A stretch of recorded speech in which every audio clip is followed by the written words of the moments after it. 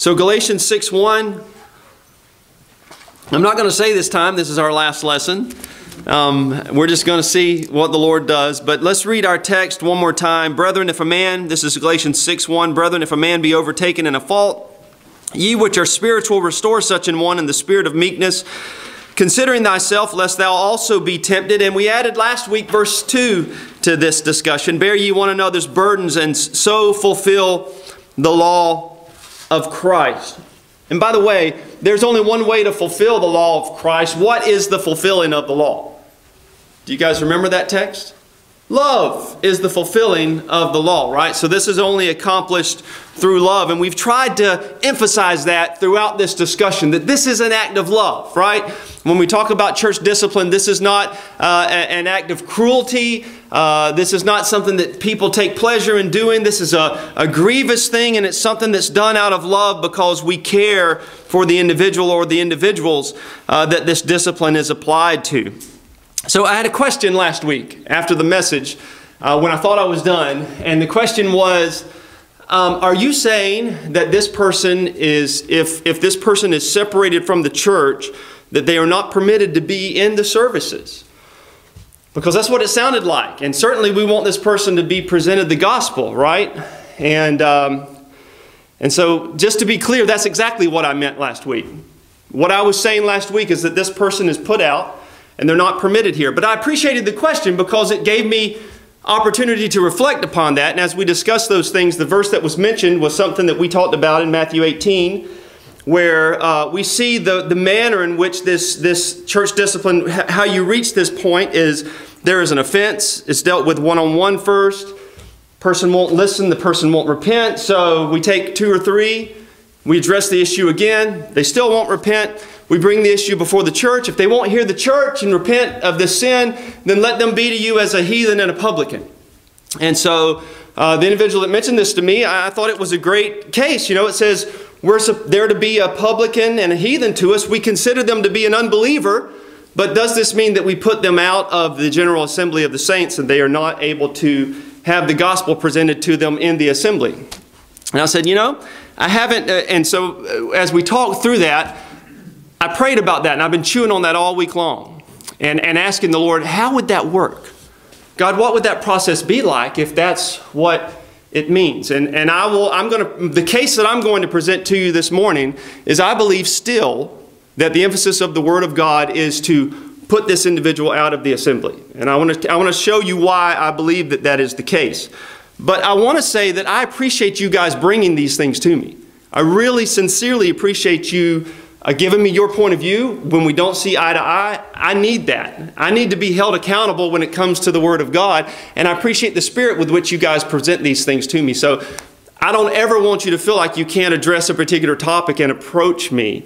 I was listening to a man, I don't know if you guys are familiar with Paul Washer, but I remember listening to one of his messages, and he was talking about how as a young Christian, he had just been saved, and a few months, maybe a year or so, and he heard this man preach, and he said everything the guy was saying was just tremendous. I mean, he was just so greatly blessed. And he gets done, and he goes up and talks to the guy afterwards, and he shakes his hand, and he asks him about something that the guy taught. And he said the guy was so offended that he would ask a question that suggested in some way, shape, or form that maybe, he didn't have the right answer. And Paul Washer said, that's not what I was intended at all. He said, I was just asking him I was wanting to know more. I was wanting to grow, and I was wanting to add to what he had said. And he said he never forgot that because the guy was so harsh, and it was clear, don't question me. I welcome that, right? And we ought to desire that because iron sharpens iron and we want to grow. And I tell you what, I don't have all the answers. And I hate to bring you down a notch or two. You don't either, right? We all need to know things better than we know them right now. And so that's what our desire is as we read the Word of God and as we study therein. We want to come to the fullness of the truth and we want to grow. We all need to grow in grace and in the knowledge of Jesus Christ, our Lord. And so as I began to chew on this, we looked at this text, and let's go to 1 Corinthians 5 again. One of our main texts throughout this study have probably been Matthew 18 and 1 Corinthians 5. Those are the ones that deal most clearly with this issue of church discipline. But the more that I chewed on it, the clearer to me I think that this passage is here concerning what needs to be done and the way that it's presented to us. And I just couldn't get away from the clarity of verse number 13 as he talks about, verse 11, not keeping company with any man that is called a brother, right, that is involved in these sins. And he talks about with such an one, no, not to eat in verse 11. There is a clear separation. Verse 13 says this, but them that are without God judgeth. In other words, those that are outside the church, those that are unbelievers, God judges those. He said, I'm not telling you to separate yourself from, idolaters and fornicators and all these things that are in the world, because you're just going to have to stay in a hole somewhere and not interact with anybody if that's the case. But he says, I am saying this is what needs to be done for any that calls himself a brother and is involved in these sins. And he says, therefore, in verse 13, put away from among yourselves that wicked person. That seems pretty clear to me. Put this person out. Verse 11 said, don't even eat with such an individual. And so I want you to see this same text in the Old Testament, okay? Put away from among yourselves that wicked person. Look at Deuteronomy chapter 13. There are multiple passages here in the book of Deuteronomy. And what we're going to see as we read these passages is that it's dealing with the same sin. It's dealing with the same list of sins that we find in 1 Corinthians chapter 5. Fornication, covetousness, idolatry, extortion, railers, drunkards. The same type of things are going to be dealt with in the book of Deuteronomy. And I want you to see what the consequence was and the manner in which they put this wickedness out from them, put this evil away from them. Deuteronomy chapter 13 and in verse number 1. It says, if there arise among you a prophet or a dreamer of dreams, and giveth thee a sign or a wonder, and the sign or the wonder come to pass, whereof he spake unto thee, saying, let us go after other gods which thou hast not known, and let us serve them. We call that idolatry, right? He's encouraging idolatry within the camp. Thou shalt not hearken unto the words of that prophet or that dreamer of dreams, for the Lord your God proveth you to know whether ye love the Lord your God with all your heart and with all your soul. There's one place, and I can't remember if it was here in similar text, where he says, the prophet prophesies this and it doesn't come to pass. Well, you know very clearly that that wasn't from the Lord. But he says, you know what? There's going to be times where they prophesy something and it is going to come to pass. And God said it's going to be that way so that I will try you in that hour and see, do you really love me? Do you really believe what I say? What do we know is going to be the case as we approach the Lord's return? There are going to be people that come in the name of Jesus Christ, and they're going to do some pretty amazing things. They're going to do signs and wonders to the point that he says if it's even possible, that if it's possible, even the very elect should be deceived, right? So it's like our brothers told us over and over again, gifts are not evidence of grace. Just because someone has the ability to do something doesn't mean that they're truly speaking on behalf of God. And so here they are being tried. The prophecy comes true, but God is trying them to see if they will love the Lord their God with all their heart and with all their soul. He says, you shall walk after the Lord your God, in verse 4, and fear him and keep his commandments and obey his voice, and ye shall serve him and cleave unto him, and that prophet or that dreamer of dreams shall be put to death. Because he hath spoken to turn you away from the Lord your God, which brought you out of the land of Egypt, and redeemed you out of the house of bondage, to thrust thee out of the way which the Lord thy God commanded thee to walk in, so shalt thou put the evil away from the midst of thee. That was the commandment there, to remove that evil from the midst of them. Verses 6 through 11 in the same text here deals again with an idolater. And if thy brother, this is going to hit close to home. Sometimes this one that's trying to pull you away may be men of your own household, right? If thy brother, the son of thy mother, or any of these, your son or your daughter or the wife of thy bosom, if they say, entice you secretly, it says at the end of the verse, let us go and serve other gods which thou hast not known, thou nor thy fathers. If they participate in idolatry and have a desire to pull you away into this ungodliness, it says in verse number 9, but thou shalt surely kill him, thine hand shall be first upon him to put him to death, and afterwards the hand of all the people. And thou shalt stone him with stones. Verse 8 says, you shall not conceal him. You should bring this to light, because he hath sought to thrust thee away from the Lord thy God. Verse 11, and all Israel shall hear and feel and fear, and shall do no more any such wickedness as this is among you. The sin was to be exposed, and it was to be dealt with by death, that this might be put out from among them, and that others might fear. And that's one of the things that we've seen in the point to church discipline is, number one, it's in obedience to God. Number two, it's for the benefit and the health of this individual that's involved in the sin because they need to be brought face to face with that reality. And number three, it's for the good and the benefit of the whole church. They need to be put out from the assembly so that this little bit of leaven, it says in 1 Corinthians 5, doesn't puff up the whole lump, right? So the way that they dealt with these sins in the Old Testament times is those people were actually put to death. Chapter 17, verse number 2. You've got someone that wrought wickedness in the sight of the Lord and transgressing his covenant, verse 3, and has gone and served other gods. So again, you have idolatry here at the mouth of 2 or 3 witnesses in verse 6. This person is put to death. That sounds familiar. The mouth of 2 or 3 witnesses. We've encountered that in our study. In verse 7, the hands of the witnesses shall be first upon him to put him to death, and afterward the hands of all the people. And here's our language from 1 Corinthians 5. So thou shalt put the evil away from among you. Chapter 24, verse number 7. We talked about what it means to be an extortioner in our text in 1 Corinthians 5. If anyone calls himself a brother and he is an extortioner, and we said that meant to take by force, to rob and to steal and to take by force.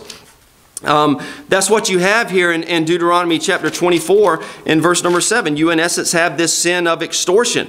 If a man be found stealing any of his brethren of the children of Israel and making merchandise of him or selleth him, then that thief shall die, and you shall what? Put evil away from among you, right? Same idea. Look at chapter 21.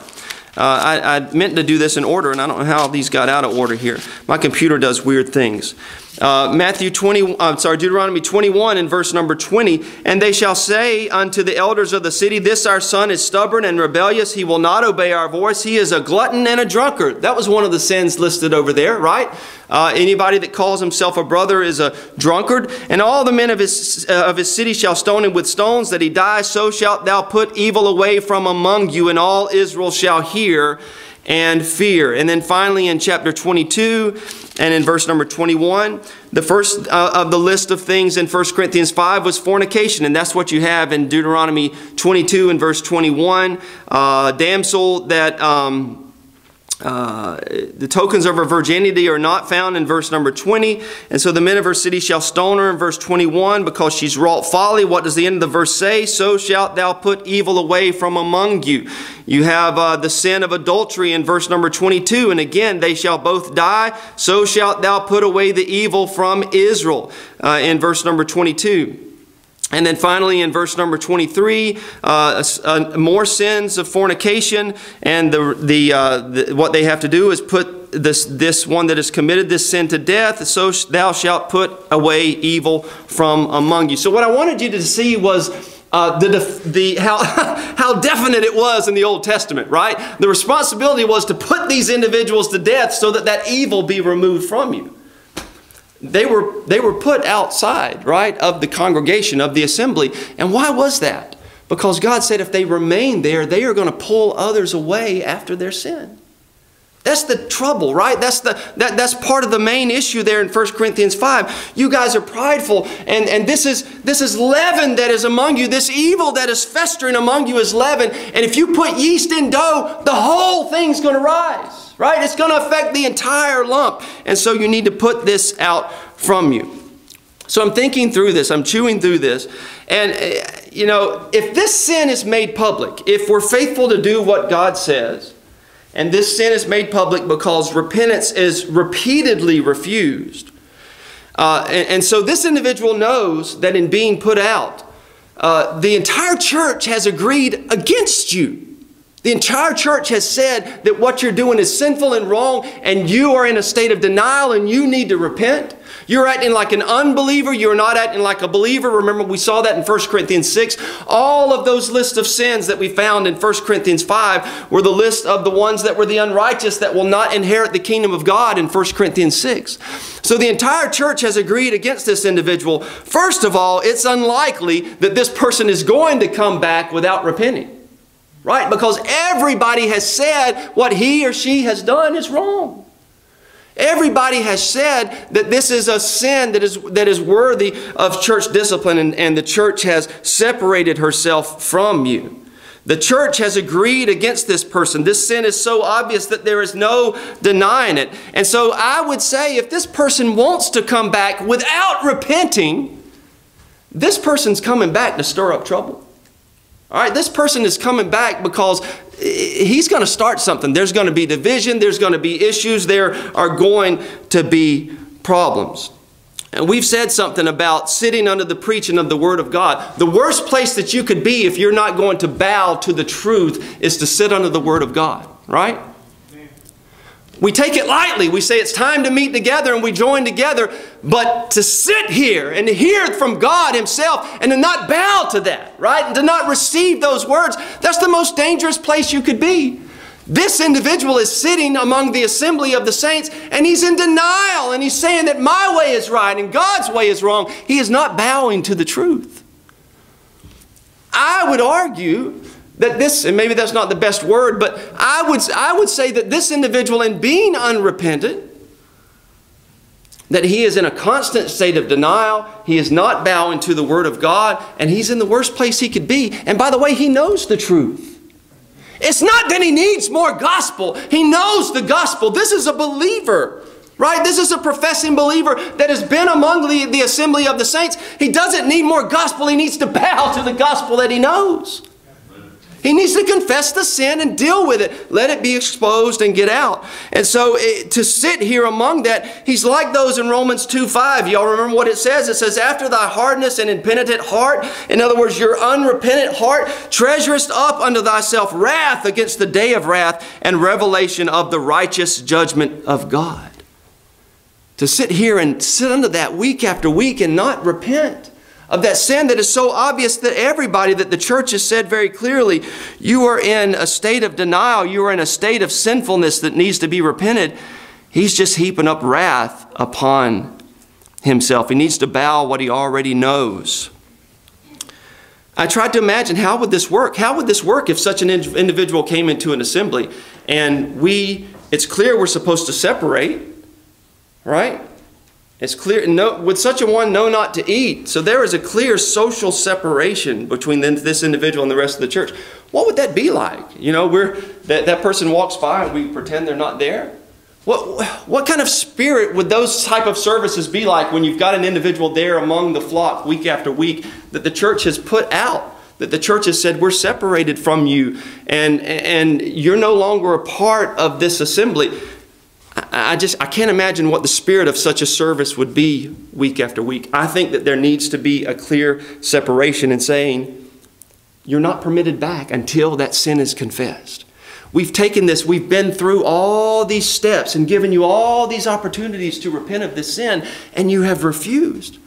And so now we don't have any choice but to make it public and say, until you repent, you are put outside the church. It's not an easy thing. It's not something that we're happy about. In fact, we do this sorrowing. We do this weeping over this soul. But they have to understand they can't just come back. Have you ever seen people that do that? There's some offense and they know that they did you wrong, but they just pretend it didn't happen, right? They won't talk to you for a couple of weeks and then they just come around and they pretend that everything's okay. The sin was never dealt with, right? The sin needs to be dealt with. This soul is in no better state. And so maybe they aren't actively in that sin anymore, but the sin wasn't confessed. And 1 John 1:9 says, if we confess our sins, He is faithful and just to forgive us our sins and to cleanse us from all unrighteousness. Confession needs to be there, right? Repentance needs to happen. Sometimes the responsibility is like Jesus told the disciples when they said, don't you know that we've offended those Pharisees? He said, leave them alone. You remember that? They wanted to go back and smooth it over. He said, leave them alone. 2 Corinthians chapter 2. This is a hard thing here, but it's something that we need to understand concerning church discipline. This is the chapter here where the apostle says, this man that you cast out in 1 Corinthians, in the first book, you know, the one that I instructed you to cast out in 1 Corinthians 5, he's come back now. And we know this man is repentant because of the language here in 2 Corinthians 2. He says, sufficient to such a man, verse 6, is this punishment which was inflicted of many, so that contrariwise ye ought rather to forgive him and comfort him, lest perhaps such a one should be swallowed up with overmuch what? Sorrow. He's sorry, right? This is the language that's presented to us here. This person is sorry for that which he has done. And so the apostle says unequivocally, you are to receive this person back into fellowship and forgive him. He repented of the sin. It's gone. It's forgotten. Let's move on, right? It's not something to beat him up over and hold over his head. Welcome him back into fellowship now. He is truly sorry for this. Wherefore I beseech you that ye would confirm your love toward him, right? Love cannot be abandoned, and we're going to see that at some point. But I want you to see in verse number 15, in this context of this same topic, listen to what it says in verse number 15. For we are unto God a sweet savor of Christ in them that are saved and in them that perish. To the one we are the savor of death unto death, and to the other the savor of life unto life. And who is sufficient for these things? The Apostle Paul says, I understand something. As I am declaring the Word of God, two things are happening, right? It's a savor of death unto death to some. Some are going to be eternally separated, and some are going to be eternally drawn to God. It's a savor of life unto life to others. That's just the way that it works, right? The gospel has a twofold purpose. Some are going to be damned because of this truth, and some are going to be saved because of this truth. And he says, we need to understand that we're not sufficient for these things. Well, Lord, what right do I have to be on the side that I'm the one that it's a savor of life unto life? It's just by your grace. But we need to understand that some people are not going to be, they're not going to profit from this church discipline. In the context of this church discipline, he says, I want you to understand, for some it's going to be a savor of life unto life, and others a savor of death unto death. And I want to show you an example of that in 1 Timothy chapter number 1. 1 Timothy chapter number 1. I believe that this is so serious that it's because of a lack of observing this commandment that you have a lot of the carnal Christianity that we have today. It's because men won't deal with sin. And so what happens if you don't deal with sin that needs to be dealt with in the church? Well, all of a sudden now I can't preach on those topics, right? I mean, that brother or that sister's sitting right there, and we know the sin and we haven't dealt with it. We haven't exposed it, so I'm just going to tiptoe around those verses. And so the gospel begins to be watered down. You begin to cut out the portions that you can't preach on. And now you've only got a semblance of Christianity. You're not faithfully declaring the gospel of Jesus Christ, which, by the way, central to the gospel of Jesus Christ is repent, right? And so listen to this in 1 Timothy chapter 1. Hymenaeus. Y'all remember Hymenaeus? 1:20. We read that in 1 Timothy chapter 1 and verse number 20. Hymenaeus, he said, I had to put him and Alexander out. I've delivered them unto Satan that they may learn not to blaspheme. Look at 2 Timothy chapter number 2. Did it work? It did not, right? They were faithful to do the right thing, but it didn't take. Hymenaeus did not repent. And listen to what he says now at the end of Paul's life as he's about to die, and he writes to Timothy. He has to warn concerning this Hymenaeus, and I want you to see what his doctrine is like and how detrimental it would have been to the church had he been permitted to be back in the assembly and yet unrepentant. And their word, verse 16, but shun profane and vain babblings, for they will increase unto more ungodliness, and their word will eat as doth a canker. His doctrine is like a cancer. His doctrine is like a gangrene among the church. And if it's not purged out, if he's permitted to remain among you, it's going to infect them all.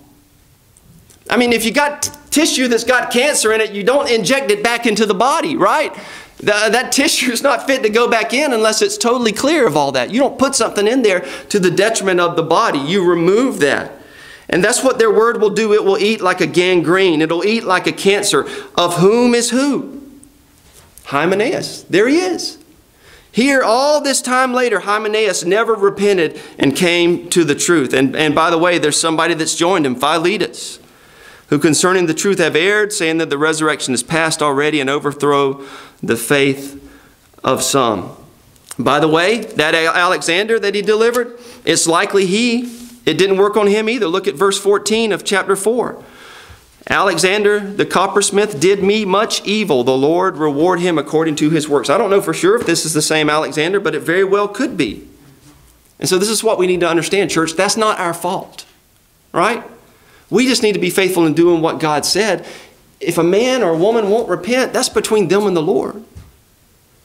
But we brought their sin to bear upon them. We put them in the best place to repent and to come to the knowledge of the truth. And so we leave that with the Lord. But what we've got to be careful about is that doctrine. For someone to stay involved in sin and to live among the believers like as if that everything's okay, whether they're saying anything or not, that is a terrible testimony of Jesus Christ. And that false doctrine will eat like a cancer and a gangrene among you. We're out of time. Again, guess what? We're not done. So I honestly mean this. I want to open this up for some comments. We're out of time today. Lord willing, we will have time to do that next week. But please continue to pray concerning these things and to study it for yourself, and I welcome your thoughts on it.